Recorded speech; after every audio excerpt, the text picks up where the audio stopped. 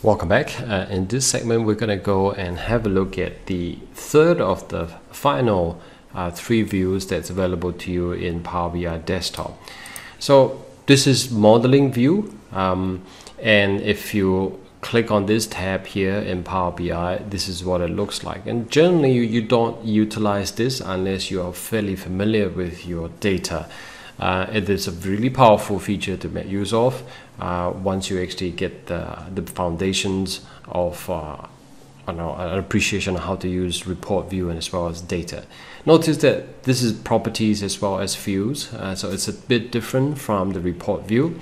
And we're going to go into the modeling view itself, the so-called pane, how it actually changed.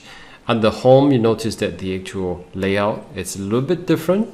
You have clipboard, data once again, the actual queries, relationship, security, Q&A, and finally share.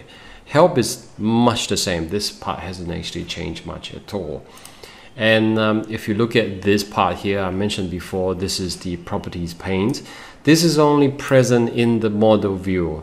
Now, what this pane does is it provides the ability for you to associate metadata, meaning data about data for the different fields or columns within the tables of the data model. So this allows you to connect two different tables. This includes the ability to specify synonyms and descriptions as well as data types and also the categories itself, and you can actually further define some of the aggregations or summations. So this is where it comes in. Let me just show you a little bit of what it looks like.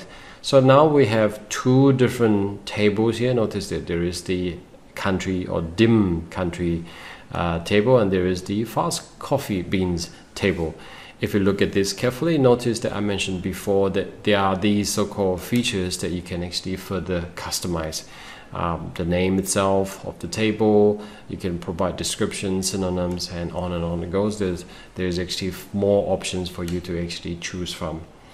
Right, I hope that has been useful and helpful, and that summarizes and that finishes as well the three different views that I want to cover, the report view, the data view, and finally the modeling view.